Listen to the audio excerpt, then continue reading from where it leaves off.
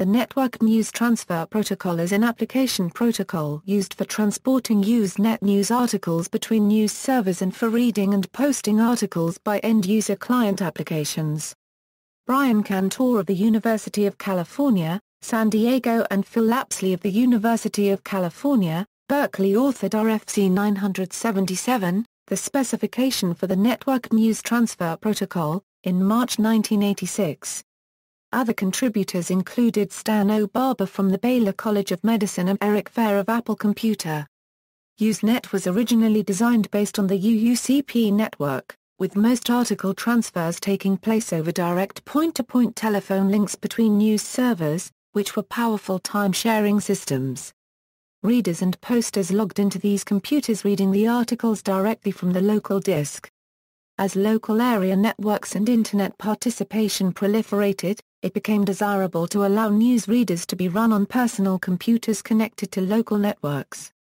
It resembled the simple mail transfer protocol, but was tailored for exchanging newsgroup articles. A newsreader, also known as a news client, is a software application that reads articles on Usenet either directly from the news server's disks or via the NNTP.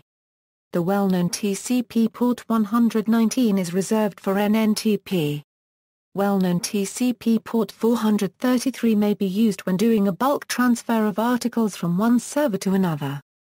When clients connect to a news server with transport layer security, TCP port 563 is often used. This is sometimes referred to as NNTPS. Alternatively, a plain text connection over port 119 may be changed to use TLS via the STARTTLS command.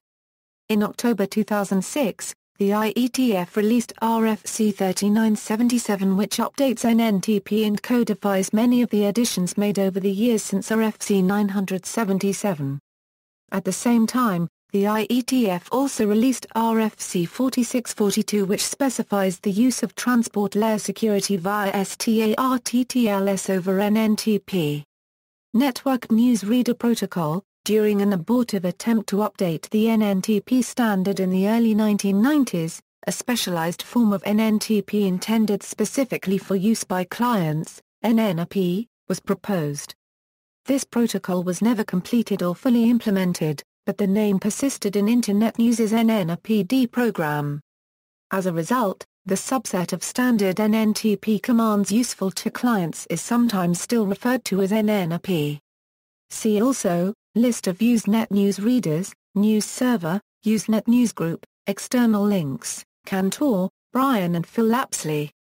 RFC 977 Network News Transfer Protocol, a proposed standard for the stream-based transmission of news.